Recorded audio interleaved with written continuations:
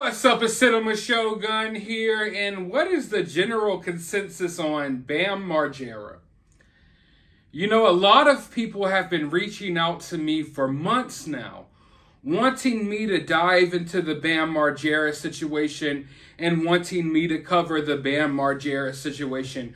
But it's a situation that I have almost shied away from, because I feel like it's almost as if it's like a damned if you do, damned if you don't kind of situation. I know a lot of people don't think it's the case, but I think Bam needs help. I think it's kind of obvious that Bam maybe needs help with some of his issues and his...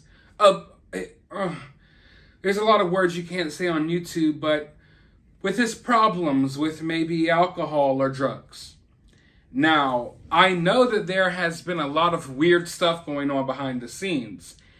And there's been like an attempt to get Bam in some type of conservatorship. There's a lot of sketchy characters involved.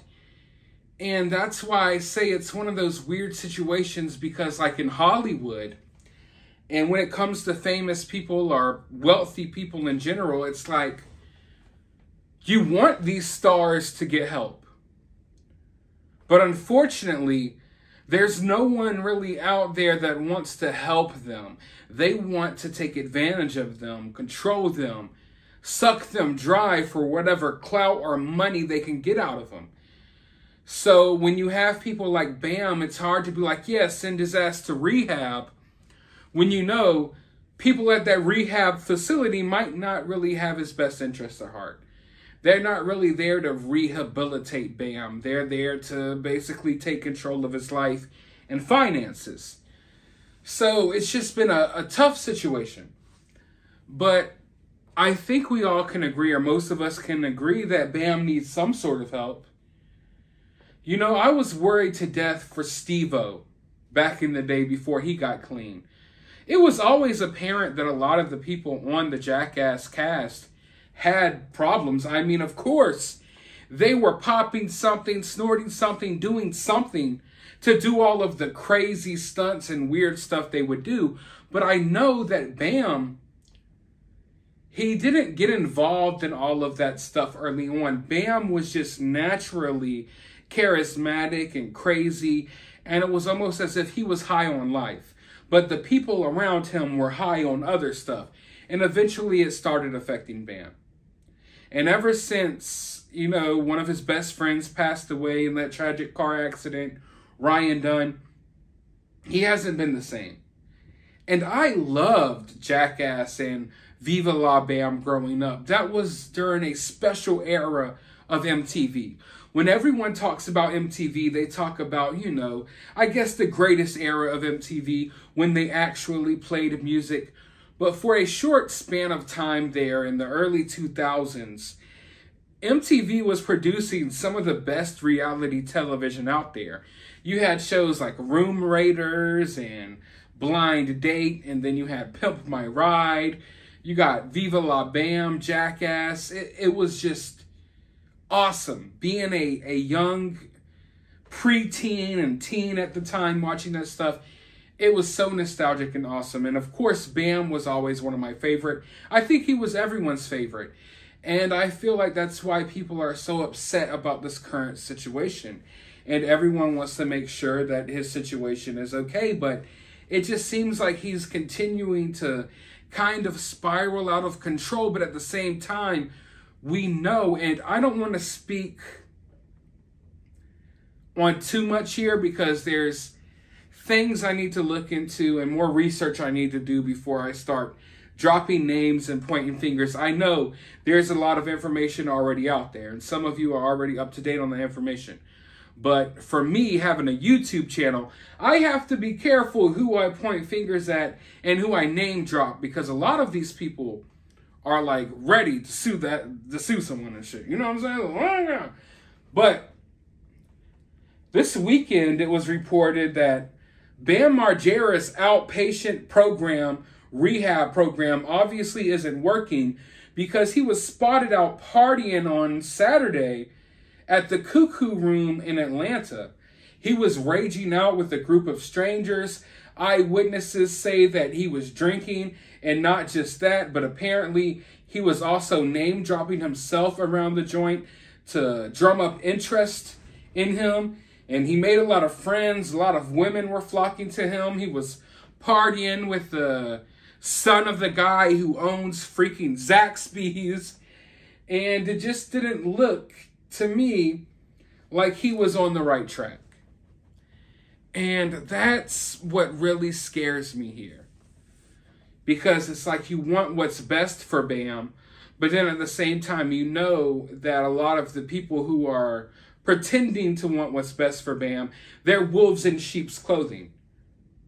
I wish that Bam could go somewhere or take it upon himself to get his life together and to get his life in order. You understand what I'm saying? But I don't know if Bam wants that. And I feel like Bam is on a track to an early grave. And Steve-O was on track for that as well. If Steve-O did not get his life together when he did, there would be no Steve-O right now. Yet Steve-O turned himself around, and I feel like he could be an inspiration for not just Bam Margera, but for anyone out there. But yeah, that's the reason why I've been so reluctant to hop into the Bam Margera story. I did put out a video about it a while back, a long while ago, right when a lot of this stuff started happening, when rumors started swirling about people, you know, possibly trying to get him into a conservatorship and random things like that. And I know there's so much stuff going on behind the scenes that is really shady with this situation. And it sucks because, in my opinion at least, Bam is someone that obviously, very obviously needs help. But I feel like he's almost running away from these people who are pretending to help him because he knows that they have some type of different motives. Let's just say that. And it's just a really difficult situation, y'all, because what can we do? Obviously, we can't do much. Bam, it's at a point with Bam where I feel like he's going to have to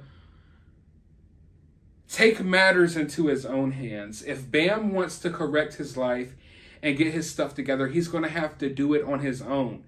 Because I don't think a lot of these people out there who are claiming to want to help him really want to help him. And I think those people may be even driving Bam to, drink and do this stuff and wild out even more. But make no mistake about it, Bam is a product of Hollywood. And Hollywood likes chewing people up and spitting them out. This is all part of the plan in Hollywood. It's like a revolving door. They bring people in when they're young, and then when they're done with them, they spit them out. And then the tabloids take over. And they make money off of these stars by covering their downfall. In fact, there's a whole process to this that I would like to elaborate on and talk about on a future video. Hopefully sometime this week, I can make a video about how celebrities, especially young celebrities, are almost farmed and used in a way. Like there's levels to this stuff. There's layers. There's a process that happens here in order for everyone to make as much money off of these people as humanly possible. And I feel like Bam is yet another victim of that. I hope that one day Bam gets his stuff together and that we see Bam and Jackass 73 when they're all 90 years old shitting on themselves and running around in shopping carts. That's what I want for Bam. But I don't know what's going to happen. The future is very uncertain. It at the very least is clear that Bam isn't on the right track. But at the same time, can he even get on the right track when he's dealing with all of this other shady stuff going on? So maybe, I definitely will be looking into the situation more. I've been looking into it for a while. Maybe I will do more videos on it. Maybe not. We will play it by ear and see how this situation plays out. But for now, I want to know your thoughts. How do you all feel about this?